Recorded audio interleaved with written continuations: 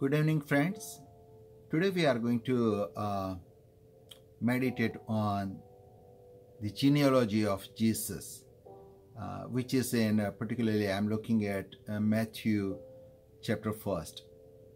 I'm not going to read the entire chapter, but when it comes to the genealogy, according to Hebrew culture, they don't mention women in their genealogy normally.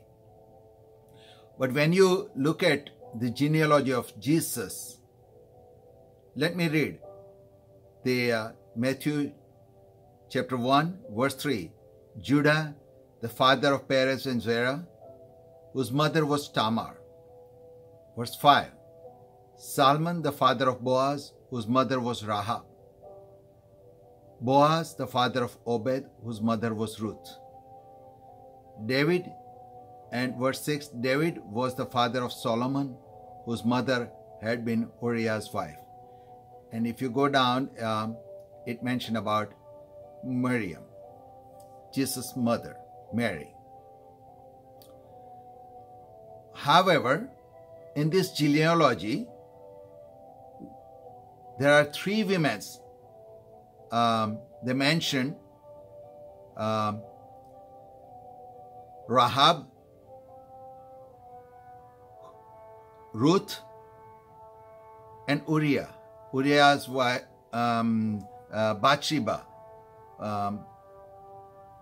She was Uriah Hittite's wife. They were not Jews. And Tamar, scholars are not clear on whether Tamar was Hebrew or not, because Tamar normally is not a Hebrew name. So, number one, normally women are not mentioned in genealogy, and number two, these women were not even Hebrew, they were not Israelites.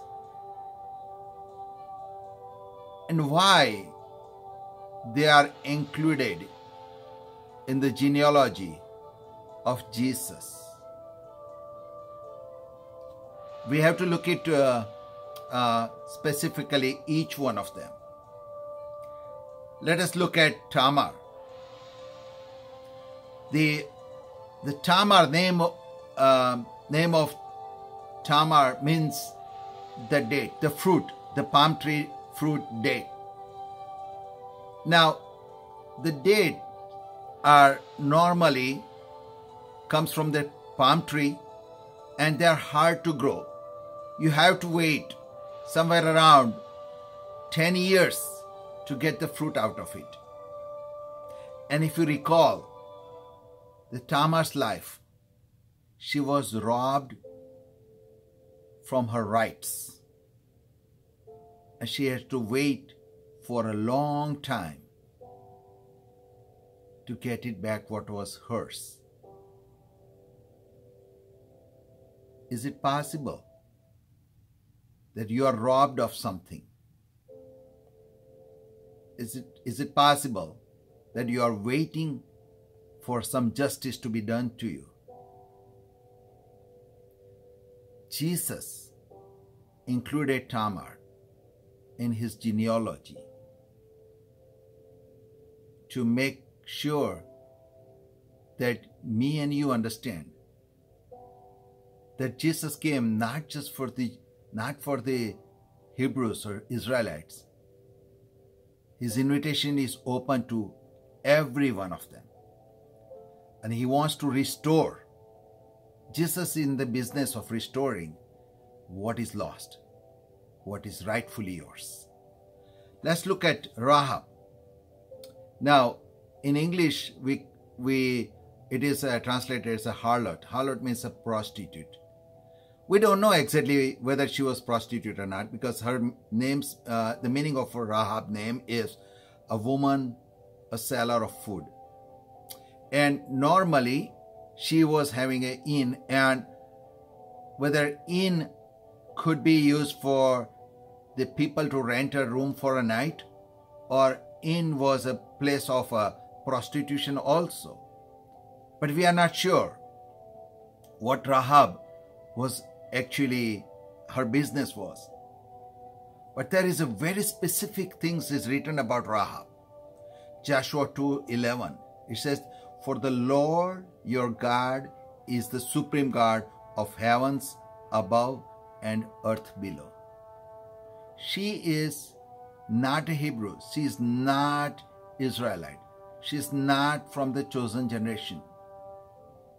But still somehow she has this, she might have heard, because they were hearing about how the marvelous works of God and how Moses led the Israelites out of bondage and how they crossed the sea on a dry land.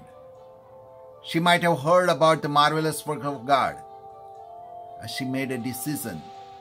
And that is why she said that the Lord your God is the supreme God. There is no other God. Bible says that if you confess with your mouth that Jesus is the Lord and Savior, you would have a forgiveness of sin.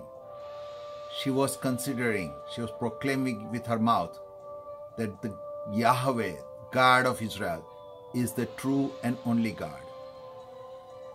And that is why, even she was not from the chosen generation, from Hebrew, from Israel, God has given her a place in the genealogy of Jesus. Friends, it does not matter what your business is. It does not matter what you are doing today. It does not matter what you have done in past. But if you confess Jesus as your Lord and Savior, He will consider as His son and daughter, and He will give you and me a place in His family. Rahab is part of Jesus' genealogy. It's a part of family. What about Ruth? Ruth was not also Hebrew or Israelite. She was a Moabite. And actually her story, you know that, very painful story. She lost everything. And she intentionally left her own people and followed her mother-in-law Naomi. And the meaning of Ruth is grief. What a name. Meaning of Ruth is grief. And she says very profound thing in Ruth 1:16. Where you go, I will go, and where you stay, I will stay. Your people will be my people, and your God, my God. She comes to the foot of God of Israel, the Almighty and only God. And she said that the God of Israel is my God. She is considering God is my God, not anybody else, my personal God. She put her faith in the God of Israel. And we know that King David came from the same lineage, and Jesus Christ, the Savior of the world, came from same lineage. And she got the place in the family and in the genealogy of Jesus Christ. Friends, you might have stricken with grief. You might have lost everything. You might have lost all relationships. You are completely broken. There is no hope. And you might be thinking, what my life is. But if you have come to Jesus, and if you have said that you are my Father, and He has the ability and He has a power to change your life that you would have never dreamed of. Let's talk about Bathsheba. And the meaning of Bathsheba is daughter of oath. And she was taken advantage of by the powerful King David. She has no choice in becoming king's wife. She has no choice. But She is a daughter of oath. And God restores her when David confesses sin. God restores David and God restores Bathsheba. Friends, she was also not Israelite. She was Hittite. She was wife of Uriah. And it is possible that people has taken advantage of you without asking your permission, without your agreement. People has taken advantage of you. You have lost things. But God knows you. He knows what wrongs has been done to you. And He is able to restore it.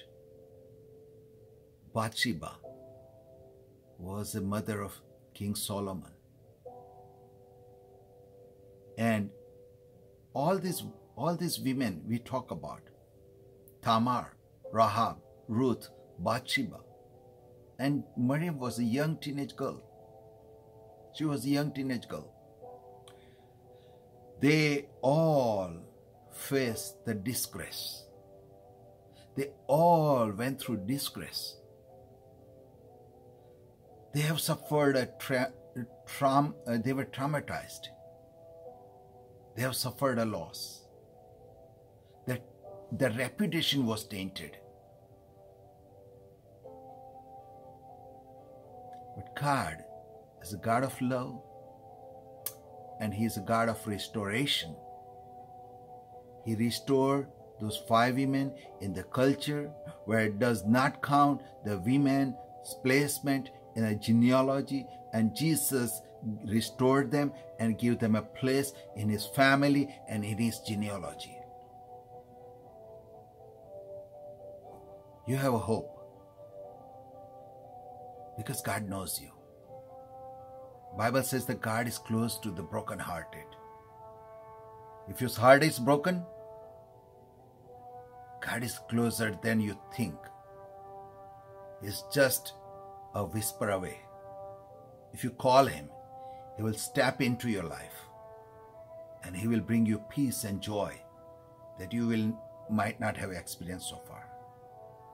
Would you invite Him and give Him a chance? God bless you and thank you.